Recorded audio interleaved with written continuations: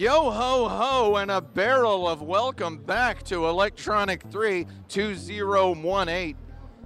I'm Tim Rogers with Kotaku.com, and if you're wondering why I'm wearing sunglasses, it's because this guy here, Brian Toro, cameraman, has this bright LED light in my face, and you'd be wearing sunglasses too.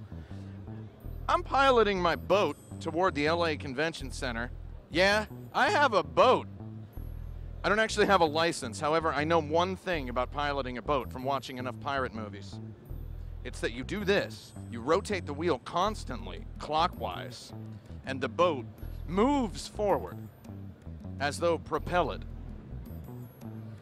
And now that I've adequately practiced my maritime technique, maybe it's time to take a look at Ubisoft's Skull and Bone.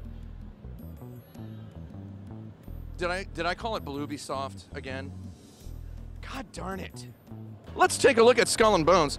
If you played Assassin's Creed 4, you probably loved the pirate boat segments because it's a game about being a pirate. You might as well be on a pirate boat. So, we've got this here. I saw some people on the internet daring to accuse Ubisoft of copying Sea of Thieves. And it's like, sure, Sea of Thieves has brought pirates back into the game-liker consciousness. However, it was Ubisoft who made pirates pretty cool in Assassin's Creed 4. And I always thought that Assassin's Creed 4 pirate boat mechanic really could have been broken off into its own game. There was something vaguely esportsy about it. A lot of cooldowns and warm-ups. Now, is Skull and Bones the perfect, sublime, deep, large, rewarding, electronic pirate boat sport that the world deserves? I don't know. I'm looking at it, and I love it. Graphics are beautiful. I'll probably play this with my buddies. We'll get on a boat, and we'll just be on an e-boat for a little bit. I think, okay, being totally honest, this might be a little bit more my speed than Sea of Thieves. I love Sea of Thieves. It's hilarious. This, however, is just such a game-liker's game, you know? So, I got my eye on it. I've got my eye on it. Now let's take a look at For Honor. Ubisoft's booth is very, very luxurious. It's very spacious. They really, really care about the booth just being wide open. It's this very wide open space. It's luxurious. You don't feel crowded. You don't feel claustrophobic in this booth. So I really actually appreciate that sort of a lot. For Honor here is a game that, you know what? This game owns a lot.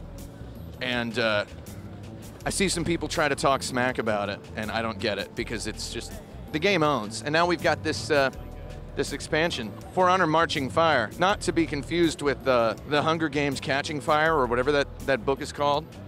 Here's Trials Rising.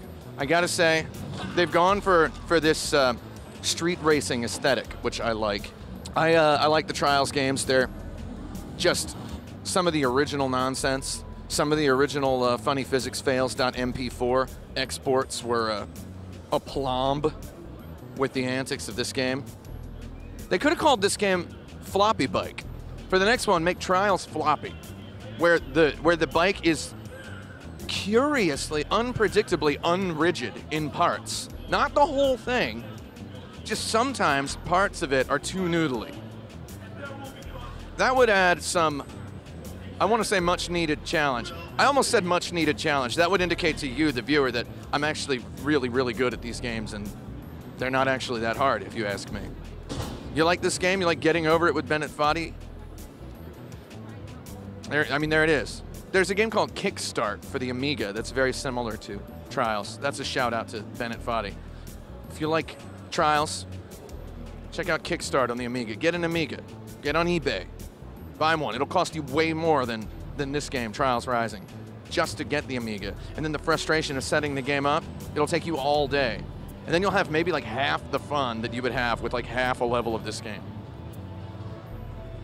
It's good though. It's game history. You wanna be a part of it. Let's keep going. We've got Assassin's Creed Odyssey, also known as Assassin's Grease. These games are just getting greasier and greasier, and they've slickened up Assassin's Creed Odyssey. Of course I'm going to play this game. However, my one complaint is it's called Assassin's Creed Odyssey, and I've always wanted a video game based 100% on the Odyssey. If anyone was planning to make the Odyssey the game, it might have been scrapped because of Assassin's Creed Odyssey. Like, well, we can't use the word Odyssey. So they can call it Ulysses, but then that would be using the Roman names and not the Greek ones. And then at that point, it's all not Greek to me at that point. So let's keep looking around. What do we have? We have one of the stars of Assassin's Creed Odyssey here. Mr. Spartan, I believe is his name.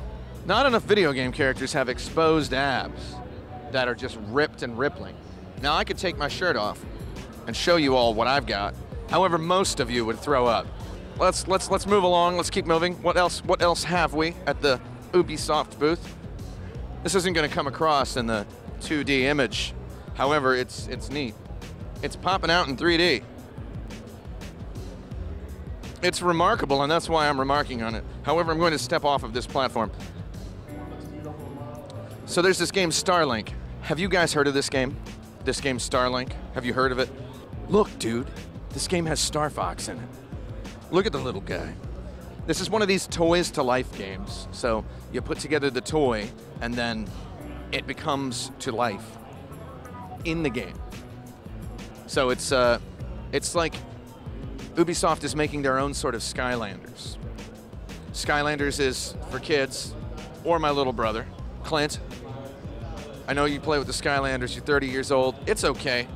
You should see my house. I have about $2,000 worth of Dragon Quest XI merchandise, so it's okay. I'm not hating. So let's actually take a look at the game, and look at this.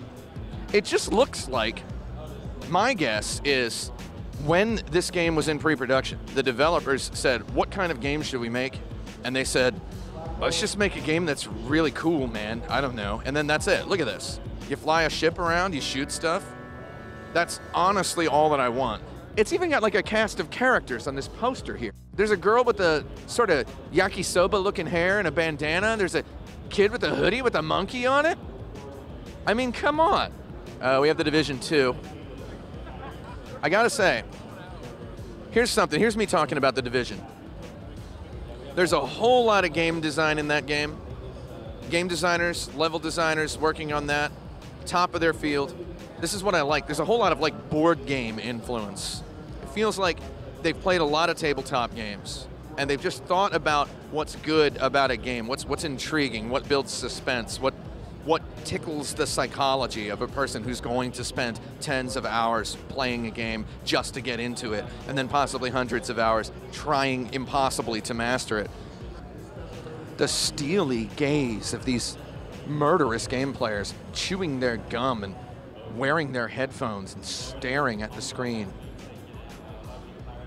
They're hungry for meat, human meat. They're thirsty for blood, human blood. They came to E3 for blood, and they're gonna drink their fill.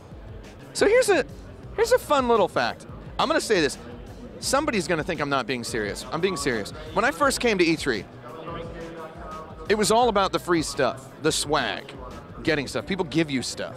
So there are these giant bags that you then fill with the stuff. There's people handing out bags that have giant advertisements, a billboard for a video game, that you then fill with the free stuff. T-shirts like crazy.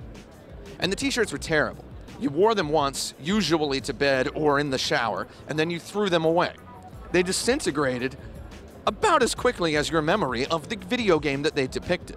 Now they give out these swag bags, these giant bags, and what do you use them for? As our cameraman Brian Toro pointed out, you use them to put your Trader Joe's groceries in weeks later. And then you get laughed at on the bus by someone who says, what's Fallen Kingdom Explosions Rising? What is that? And you're like, it's some video game sponsored by an energy drink. And then they're like, oh, what do you got in there? You're like, broccoli. Now though, and I mean this in all sincerity, there's a store where you can go in and buy stuff. So instead of getting garbage swag, just nonsense trinkets and stuff that is going to disintegrate in the rain or become shellacked with spaghetti sauce, you can go in here and buy something that's actually pretty cool. They have like good t-shirts and good things, and you pay a bit of a price. However, You can't get it anywhere else. I'm actually sufficiently hyping myself up to go in here.